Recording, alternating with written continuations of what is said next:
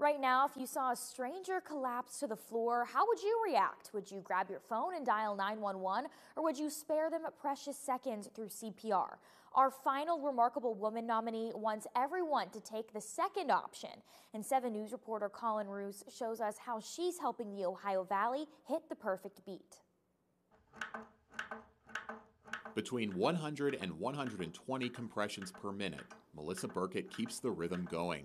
The critical care educator at Wheeling Hospital doesn't just know how to restart a heart. She teaches other medical professionals to do it.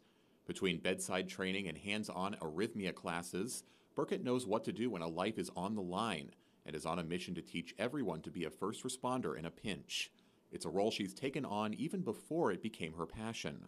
Before I was in my nursing career, I was a lifeguard, and I remember it was a July 4th, and I had a gentleman that had drowned, and we had pulled him out from the lake and performed CPR on him.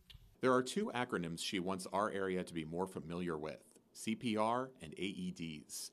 She's spoken and given training at the Marshall County Fairgrounds, the Moundsville Lions Club, and the Bridgeport Rotary, among many others, in a 9-week campaign.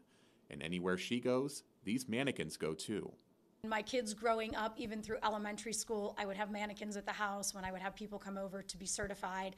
And as early as elementary school, my kids were performing CPR on the mannequins. Burkett says becoming CPR certified is much easier than you might expect, with modern technology offering you instant feedback.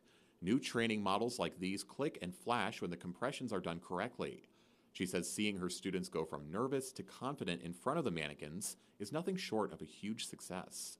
I absolutely love it. I love that people want to learn because I think it's extremely important. Like women, we are less likely to receive bystander CPR compared to men for a multitude of reasons. Burkett considers her nomination an honor to even be asked when she just wants to keep the pulse of the Ohio Valley peaking.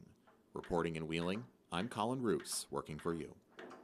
Thanks, Colin. Burkett has also been offering her time for heart health. The proceeds from many of her trainings at local fitness classes go to the American Heart Association. Experience